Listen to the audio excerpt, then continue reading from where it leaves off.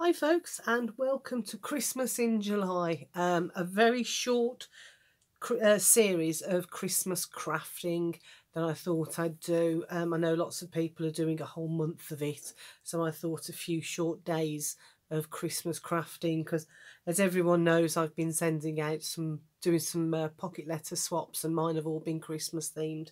So while I've got Christmas in my head, I thought I'd do some Christmas crafting. So the first tutorial I'm going to show you is this. Now, I've been watching some online tutorials where people have used envelopes to make scrapbooks and mini albums and things.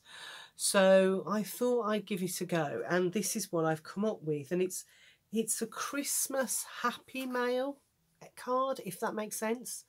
Let me show you what I'm talking about. So this is one I'm going to be sending out to a friend as happy mail. But when you flip it over, you've got a space where I can write my message. You've got the card element, so to and from, I'll put at the bottom. And then when you flip over the last page, you've got some pockets. So we've got some bits in the two pockets I've created there, but you've also got pockets in the back there as well.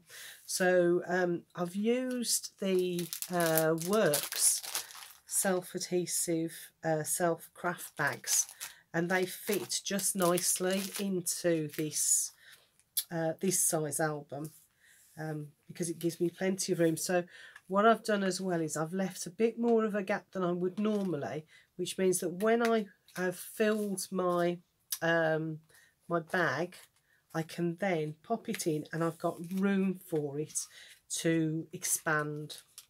So there's one that side, and we've got one this side. There we go. And then I've got some other bits and pieces in those pockets there, and then we've got the back. So what I've used to do this is I've used the Poundland Manila, I can't pronounce it. Anyway, you know what I mean.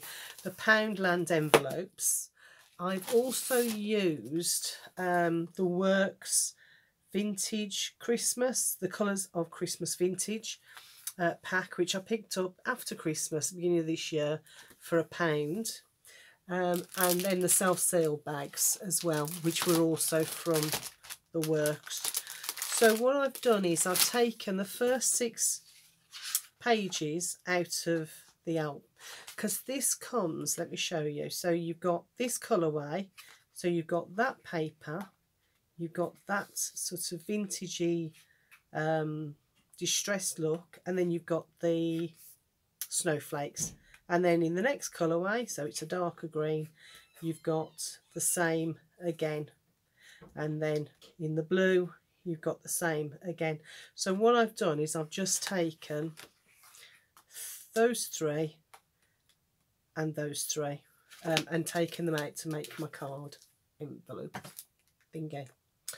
So what I've done is I've taken out 3 envelopes, and as you can see, I've gone round and I've distressed the edges with some vintage photo, just gone round very quickly, both sides, and distressed it.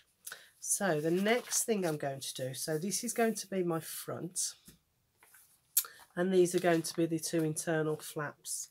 So what I need to do is face the pockets that are open against each other like that.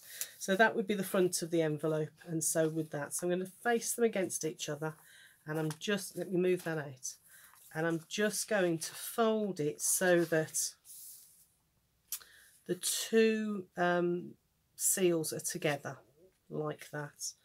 So I'm going to match them up so that they are fitting together quite nicely. And then I'm going to open it out, and I'm going to take off the carrier paper while holding it down in place.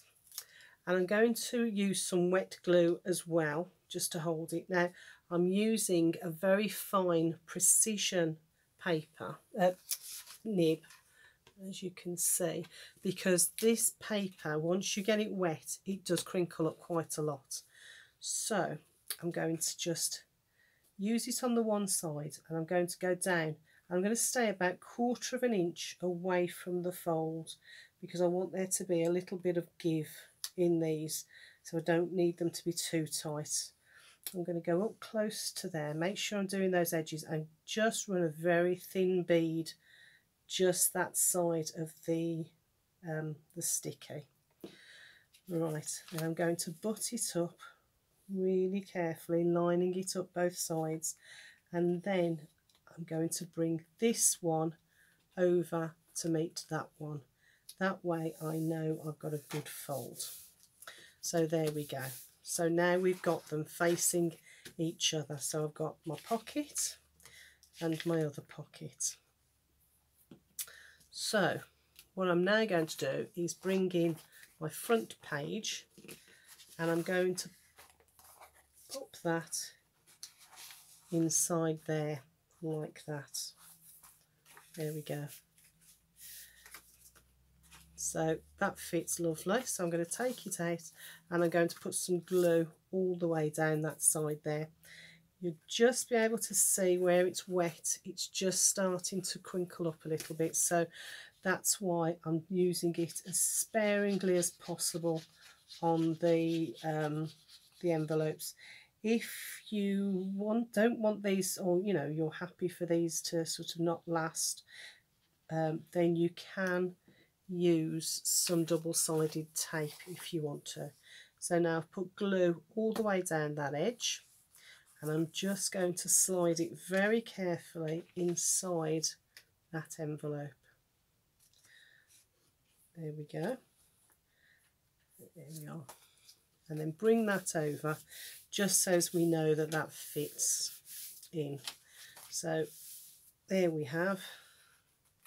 I'm going to open it up. Now we've still got that pocket there. Now I don't want a pocket there, but if you do, then leave it. It's entirely up to you how you do these things, but I don't want to, so I'm just running a very thin bead of glue just under that pocket there and glue that down like that. So now we have the front, we have where my sentiment's going to be, we have our two pockets, and we have the back. Now if you wanted to, you could fit another piece of card on the back using the flap, but I'm not going to.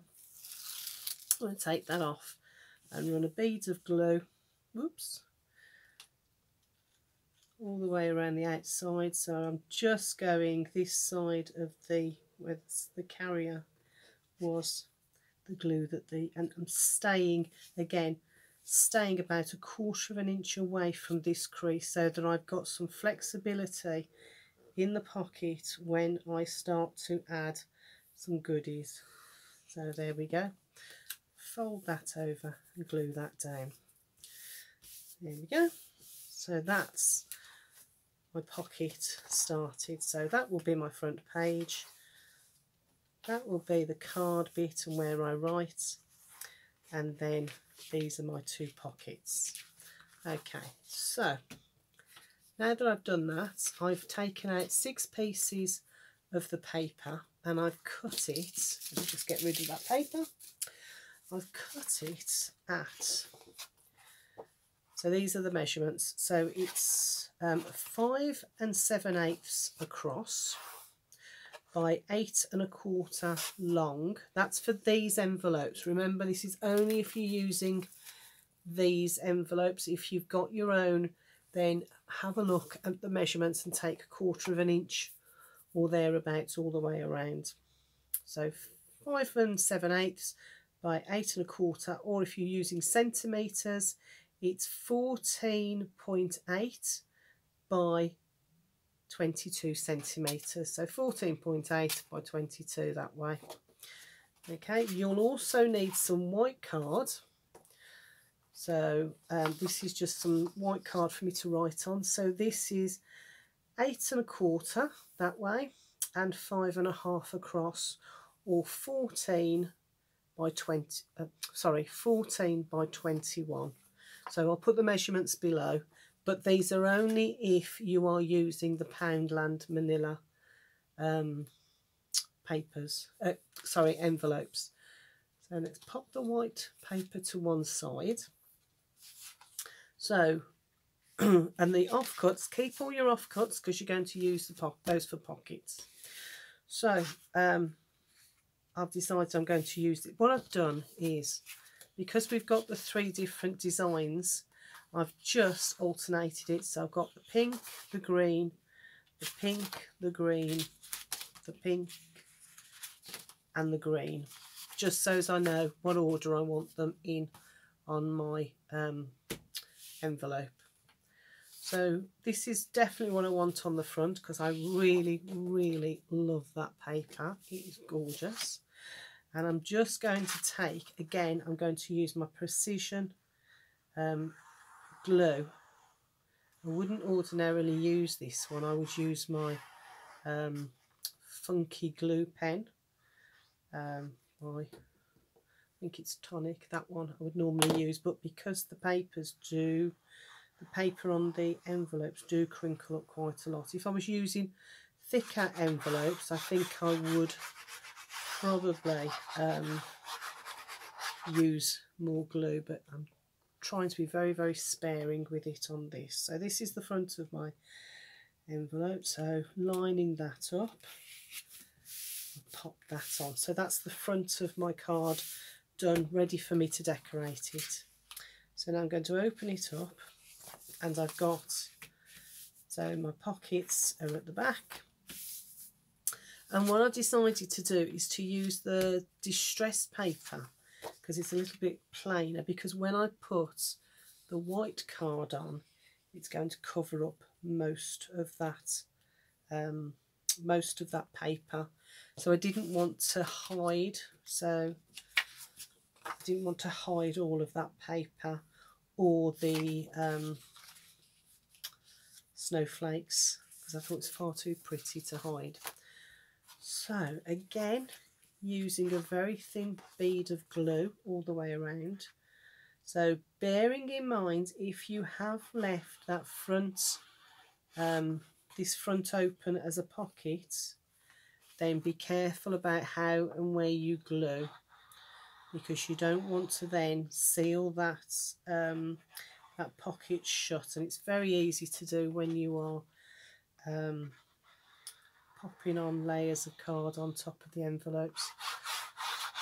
So just put some in the middle like that, and then I'm going to pop it on. There we go, line it up. And that's the nice thing about using wet glue, isn't it? You've got time before it grabs for you to reposition if you need to. Unfortunately, you don't get that when you're using double-sided tape. So again, with the other one, all the way around the outside, whoops, and back up. There we go, and across there. So yeah, so I'm hoping to do a whole week's worth of Christmas crafting, maybe one a day or one every other day. Let's see how we go and what ideas I can find. Put that at the bottom to share. Might do, one of the ideas is to maybe redo something that I did right at the very beginning when I did my channel. So that's those two done. Now I'm going to bring in the white card. Now I want mine on this side, and I want to leave it blank because I want to write a message on it.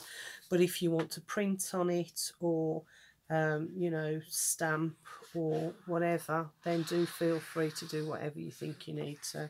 But I want to write a message on there, so I'm leaving it blank. So all the way around. And again, this card is quite thin.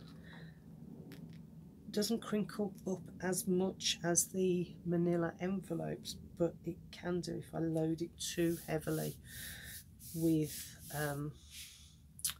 with glue. So, and then this side I've just stamped a sentiment on, so that's going to go there. So very quickly, let's go all the way down and round, all the way around the outside and across the top, some in the middle just to hold it.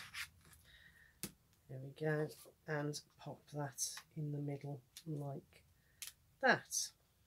There we go, nice and straight. So that's that bit done. So now I'm opening up where my envelopes are, and I have, so that's pink, so the green goes there and that one goes there. So I'm going to glue these straight down.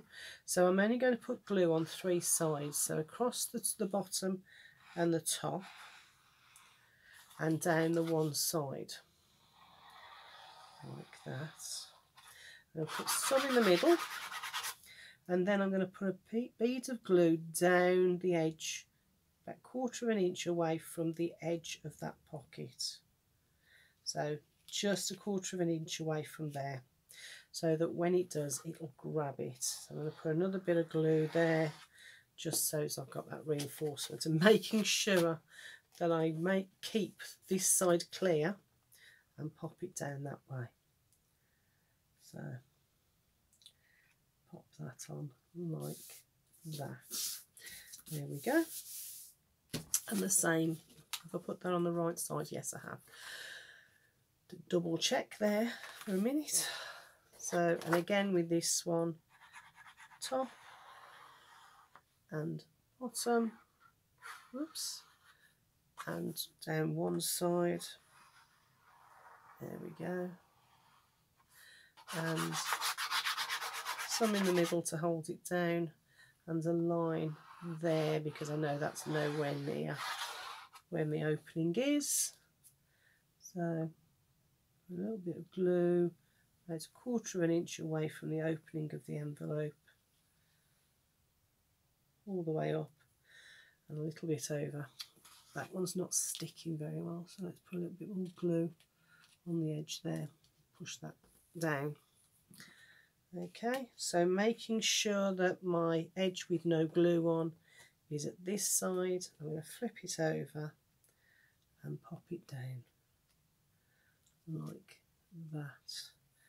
I'm going slightly more this side so that I've got room in the middle to open it up properly. There we go. And then actually let's do the pockets first. So 2 pieces of the offcuts, so these were the offcuts at the bottom there, so those were at the bottom there. So you could use those ones if you want. I'm opting to use these gorgeous ones, but I'm going to swap them over so that we've got that contrast. I've already used my 1.5 inch punch to punch a finger lift out of there. It also gives whoever receives it, they can see that this is a pocket that they can pull things out of. So beads of glue down each end, and then the opposite side to where you've got your finger lift pocket in. So all the way down, and then I'm just going to line it up on there and leave that to glue. Second one, exactly the same. Oops. Let's just go across the top, one end, left and right, and the bottom. So, and if you are using directional paper, just bear that in mind when you are cutting your finger holes. Pop that down carefully. There we go. Oops, slipped. There we go. So that's those 2 done, and then all I need to do now is glue the last piece on the back, and that is, so I won't decorate it on camera because you will obviously have very different ephemera to, or toppers, or whatever you want to use, to what I have. In fact, I don't even know who made the the stickers because I picked them up at a car boot sale, so I don't know what set they're from or what make they are, because let me just make sure this is the right way around. Yeah, pop that on there. Yeah, because I picked them up at the car boot sale and they were in a bag separate from other things, so I didn't see what make they are. So yeah, so I've got lots and lots of stickers and ribbons, sticky ribbons and trims and things that I shall decorate this up with later. So there you have it. This is how to make my pocket card. Yeah, pocket card. So there we go. So there's two of them and exactly the same. So you open them up, you've got your sentiments and somewhere to write, and then you've got your two pockets, and then you've got the back page. So yeah, so I quite enjoyed making those, and they are so quick and easy to make that I think I'm going to make a few more and have them on standby for Christmas, where I might send some things out to people. All right then, so hope you enjoyed that. If you do, give me a thumbs up. If you don't, give me a thumbs down. I don't mind. But yeah, and comment below if you've got any suggestions or ideas. All right then, folks, I will chat to you soon. Take care. Bye for now.